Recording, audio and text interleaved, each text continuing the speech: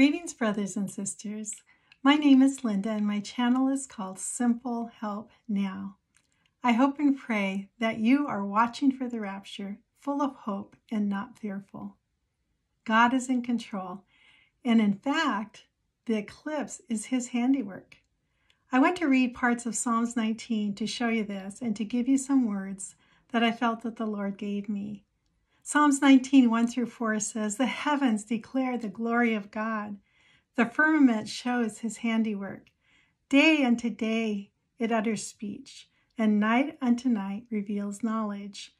There is no speech and nor language where its voice is not heard. Their line has gone out through all the earth, and their words to the end of this world." And that was Psalms 19, 1-4. The stars, moon, sun, planets, comets, and the eclipse are speaking. God is using them with the language barrier removed. They have speech and they can be understood by all the people of the earth. The eclipse points to a message that God wants us to understand.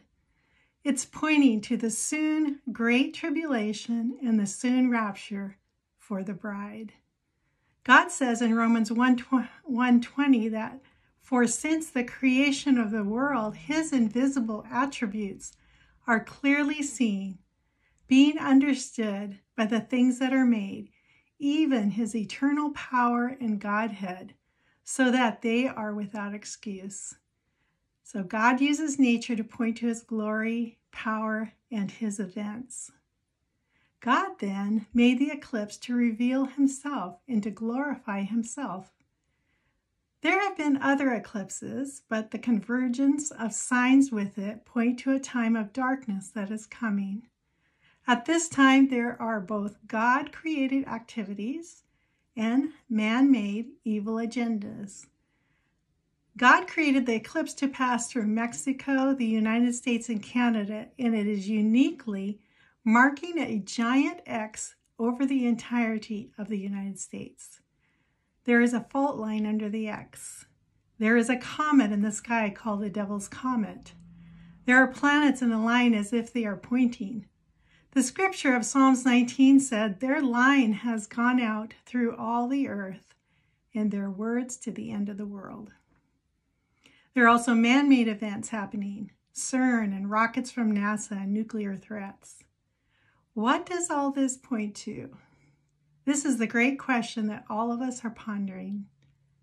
CERN points to man running with man-made devilish ideas to rule the world and change it in harmful ways. The disappearance of the sun with a later return to light certainly speaks of a time of darkness over the earth in the Great Tribulation, with the light returning later. Who is that light? We know it is He is Jesus, who will bring a light again after the Great Tribulation. The wars and rumors of wars and the Devil's Comet demand we look up long enough from our own pursuits to realize the rapture is almost upon us so that we can be ready and watching. I want to share a word that I felt the Lord gave me. Feel free to test all the words, and here's what I felt He said. "My children, my beloved bride, April 8th, 2024 is a day carved in history. A day of peace, a day of gloom, a day of light, a day of darkness.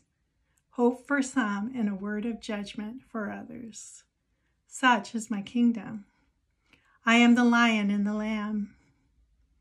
A receptacle of trouble is this mark upon this nation.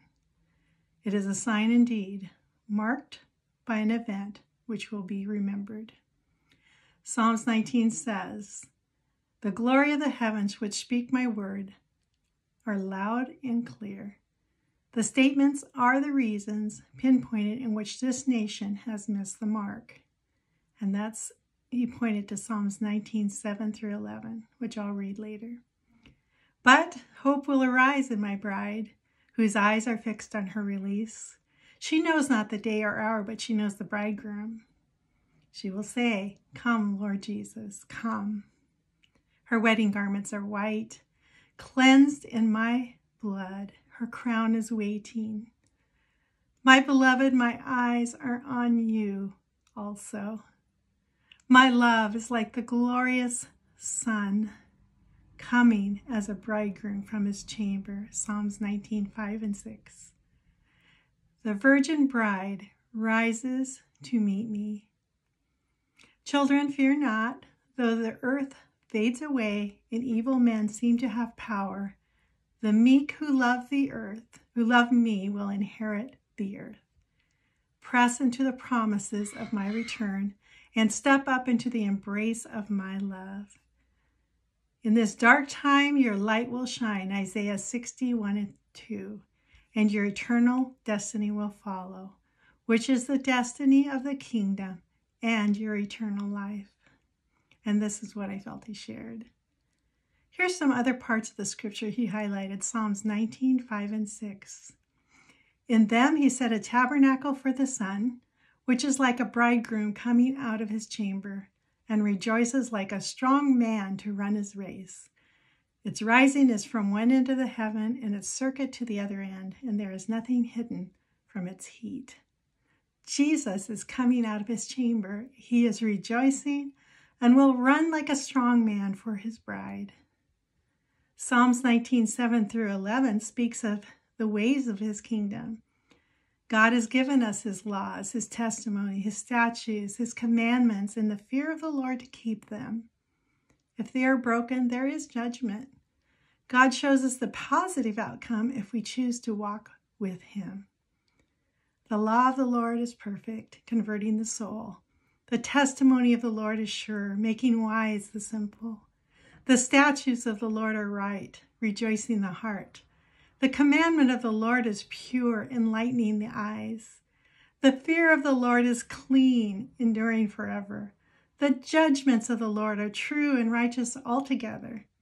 More to be desired are they than gold, yea, than much fine gold. Sweeter also than honey in the honeycomb.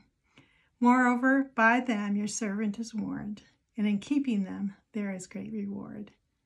God is so good and is giving and has given time and wisdom to repent of walking in our own ways and to return to him. This is one of the main messages of the eclipse. Return, repent, follow his ways, because he is coming. I hope you have a blessed day and are looking up. This is Linda with Simple Help Now.